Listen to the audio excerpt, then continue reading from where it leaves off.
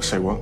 The ass and its masters. Story goes, this donkey, he's owned by an herb farmer who doesn't feed him well. He has to work in this garden all day long and he's starving, so he goes to this god Jupiter. And he's like, hey man, can I please get a new master? I'm starving over here. And Jupiter's feeling really gracious, so he's like, sure thing, wish granted. And the next day, the donkey, he is sold to a potter.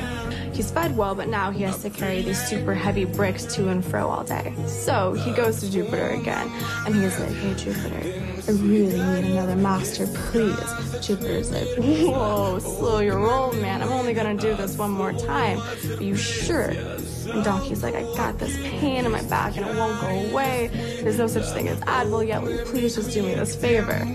So the next day, the donkey is sold again to another tanner, who hangs Donkey, leads him out, skins him, and turns him into a pair of sandals.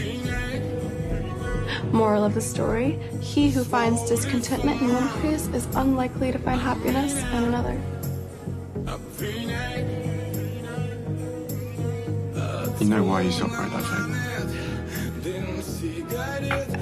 I just said to show that the grass isn't greener. No. He wrote it for his slaves. So when they're feeling down, they can tell each other that story and make themselves feel better. When in reality, you're just deeply, deeply oppressed.